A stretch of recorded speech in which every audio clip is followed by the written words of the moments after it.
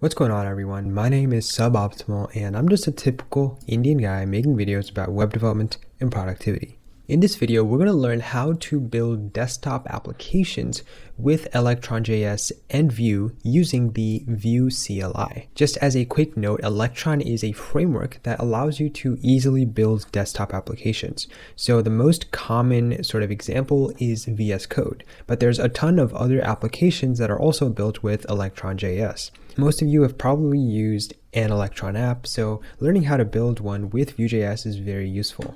And here's a sample of an Electron app that I built recently. This is a UI clone of Messenger that I added Electron to. So today we're going to be going over how to get started with Electron inside of Vue.js. And before we get started, I'm just going to ask for one small favor from you guys.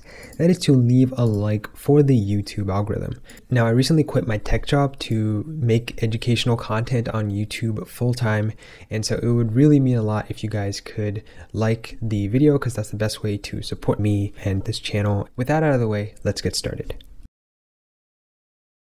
So the first thing I want to show you guys is the project that I built that we're going to be adding Electron into. So let me cd into the proper directory. I'm going to cd out of here, cd into 03 Twitter. Now, if you guys have been following me on my Suboptimal clone series, then you must have already seen this. But otherwise, let me just show you guys. You got npm run serve, and we're just going to be bringing up the Twitter UI clone that I built 2-3 weeks ago. So this is the Twitter UI clone that I built a few weeks ago, and what I want to do is convert this clone into a desktop app.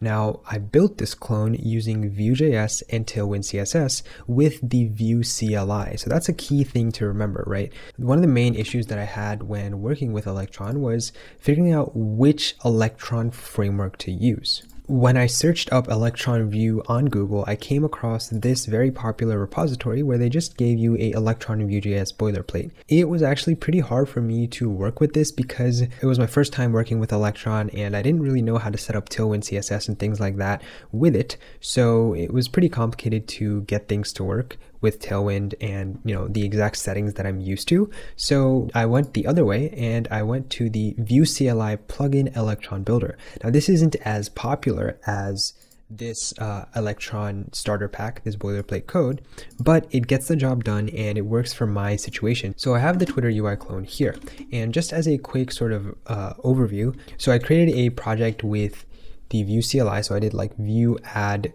03_Twitter, and then I did cd'd into the directory and I ran vue add Tailwind CSS. That's basically all I did to get this Twitter thing going.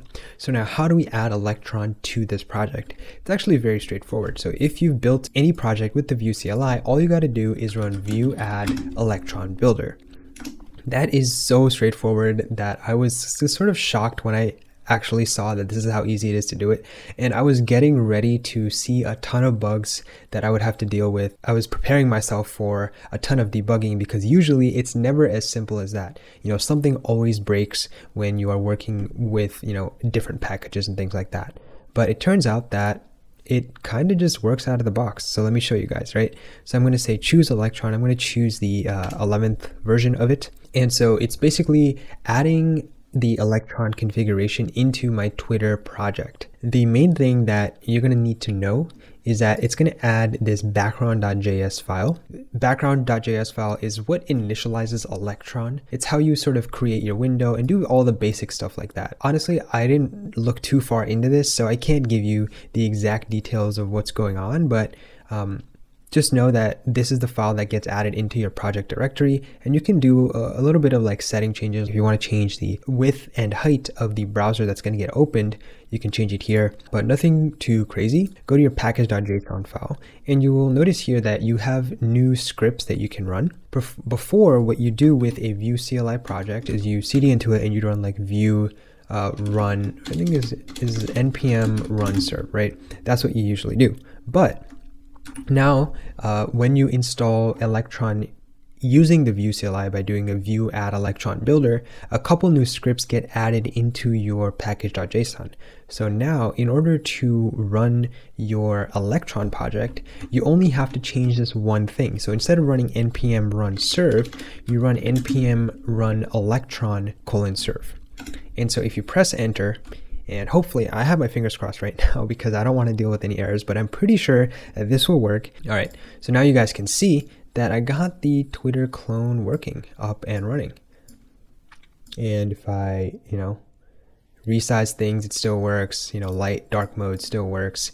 Everything is working as usual, except this time it's running as a desktop application. So that's how you can get quickly started with Electron. There's a lot more to it, that's for sure. But I think the main thing here is being able to get started so that you guys can, get up to speed with working with whatever project that you want using a desktop app. Let's do it from scratch just so you guys can see how it's done, right? I went into my dev directory. I'm going to cd into vue tests, and I'm going to do vue create electron example.